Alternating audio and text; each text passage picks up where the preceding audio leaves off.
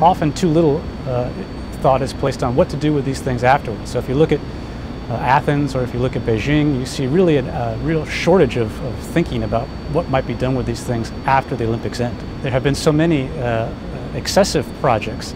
However, there are a handful of notable exceptions, one of which we're in right now, which is this was the Aquatic Center for the '96 Olympics, which then was repurposed to become part of the campus facilities for Georgia Tech, and so therefore is used every day and every weekend by students across the university, and also by people from across the state who come here for swim meets and dive meets.